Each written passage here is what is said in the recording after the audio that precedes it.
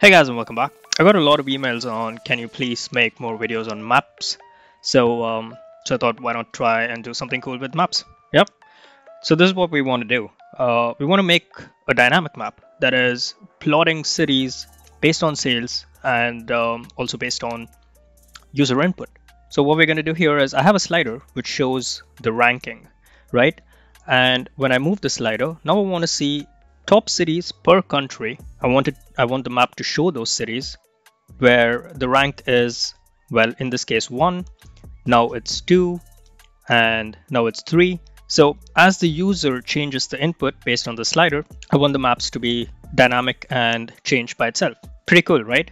And also what we're going to do is we're going to see what the percentage of sales is for that particular city, what the rank is, and what's the percentage of sales for that city compared to sales of that country. So I think that would be super cool. I got some questions on it, so I thought why not make a video so it helps even more people, right? Let's look into it. If you're interested, stick around. All right, let's start from scratch as always. First, what we're going to do is I'm going to drag and drop the map here, and just to verify the data, right? Just to see what is it that we want. I'm going to add a table. Let's add our dimensions that we're interested in. So I'm going to say country, city, then I want sales amount to start with, right? Good. Next, I actually need to create a variable. Why? Because I want the user to be able to input the rank that we want. That is, we want the top ranked country. So I want the user to say, hey, I want to see the top 2 ranked country, cities or 3. So let's go to variables here and let's say create. And over here, let's give a name to the variable, say variable rank.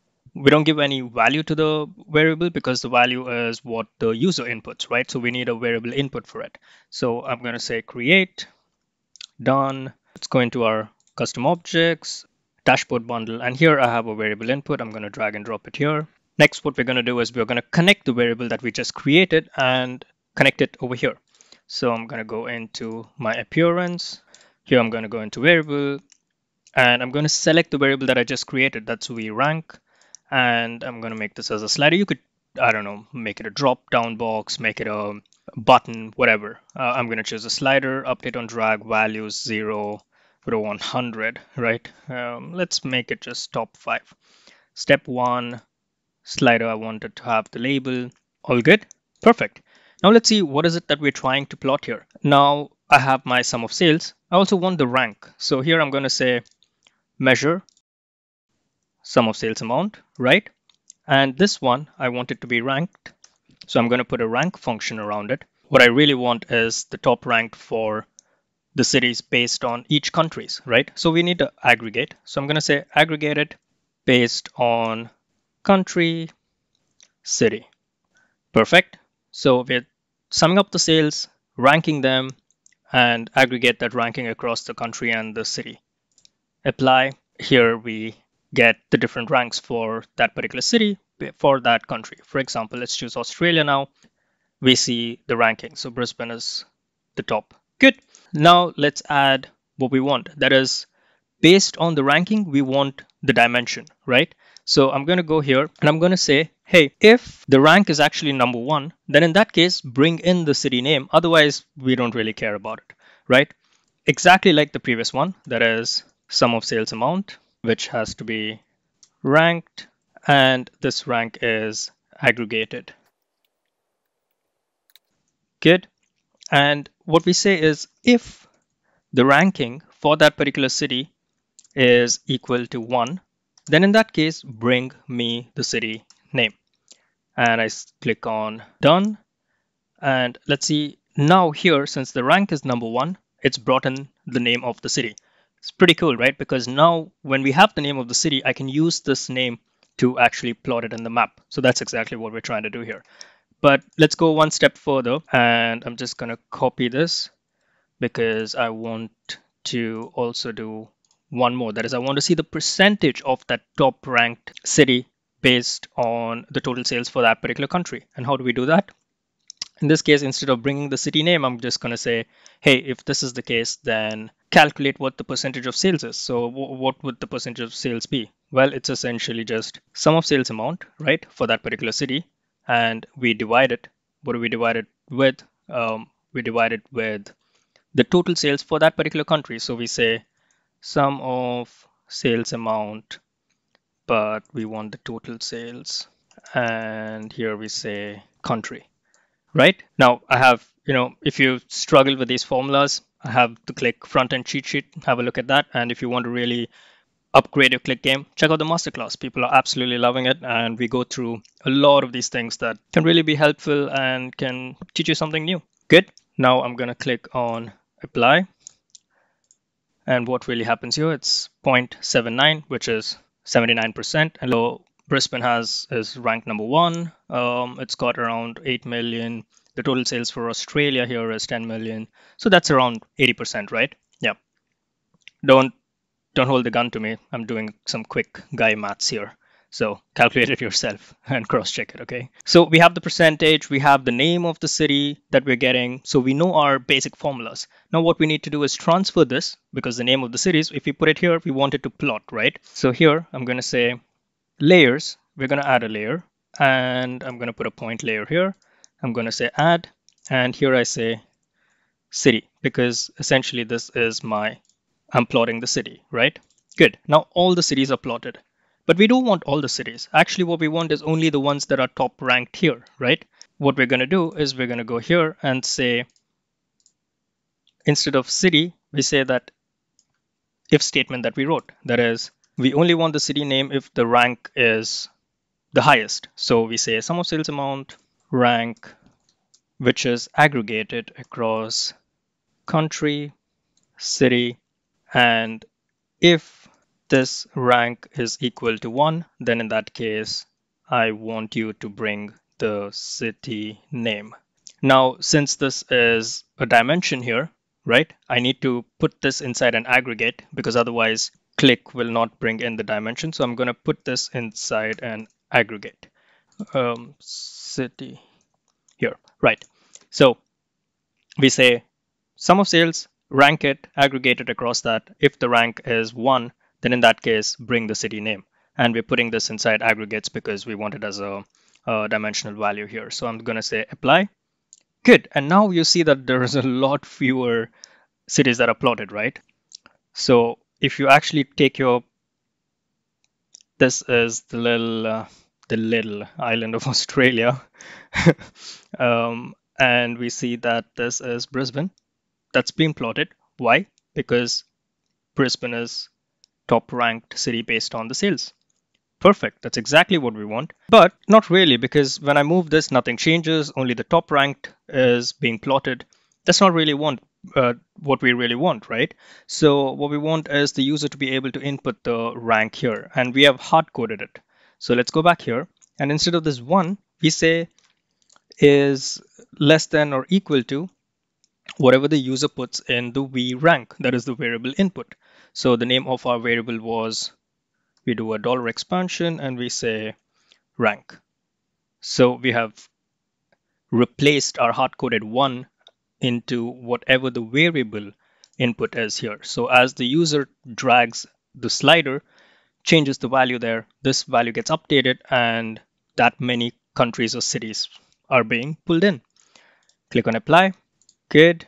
Now when I move this, it's 0. Good.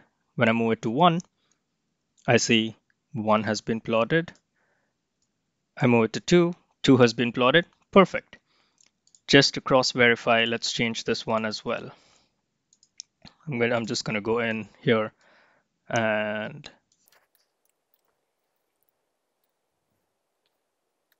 get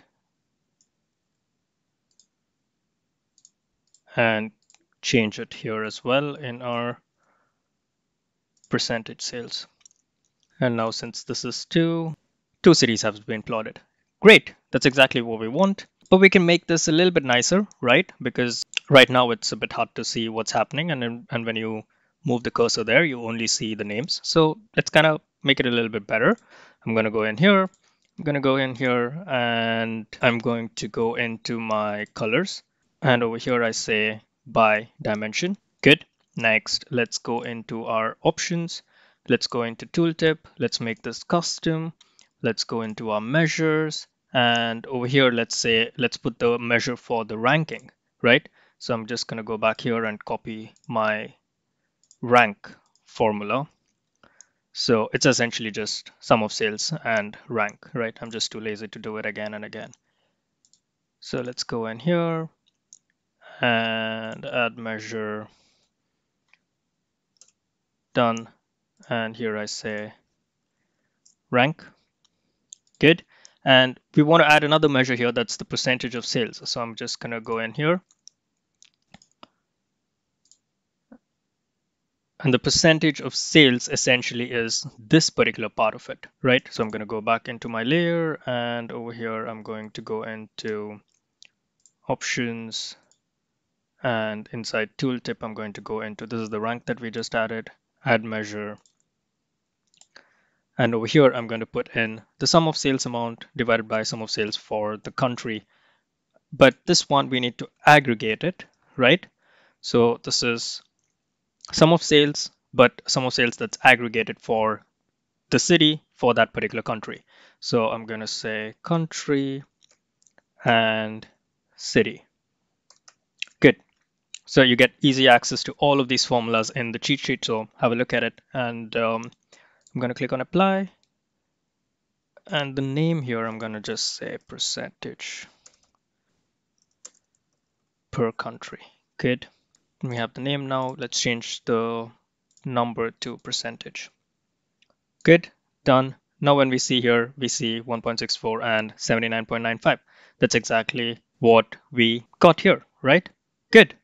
So now you've actually made a super dynamic little map. Pretty cool, huh? Let's make two small adjustments. Let's make dynamic labels here as well.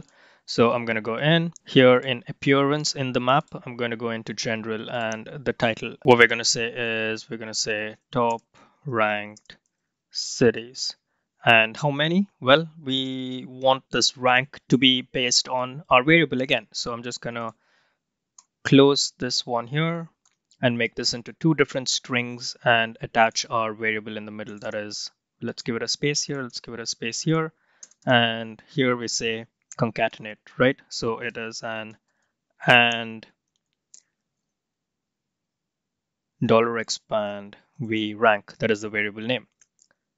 And concatenate again. Now we have top. We give it a space, bring in the value from our variable, and top rank cities. I'm just going to copy this. Now I'm going to click on apply, and we see that this is 0.